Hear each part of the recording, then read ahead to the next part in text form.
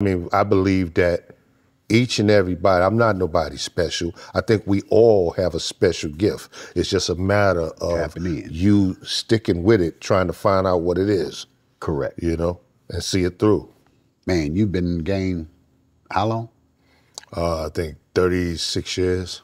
You definitely got to harness those tools, man. You cannot lose your vision. You got to stay the course, man. You don't achieve greatness by, luckily, landing a position. Hello. I think that greatness comes from the struggles that you go through, the trials and trials that you go through to maintain it. Yes, sir.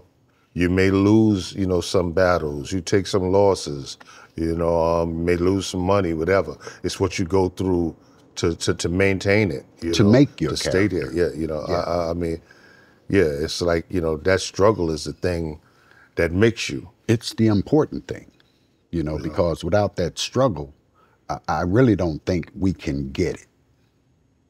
I think that's one of the dangerous things where you see so many suicides today in the younger generation.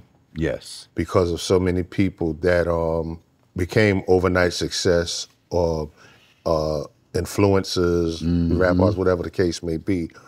And that fame starts to fade, and it's like they don't know what to do because they never really witnessed the struggle to achieve it. Right. And they don't understand, like how you have to really stay locked and,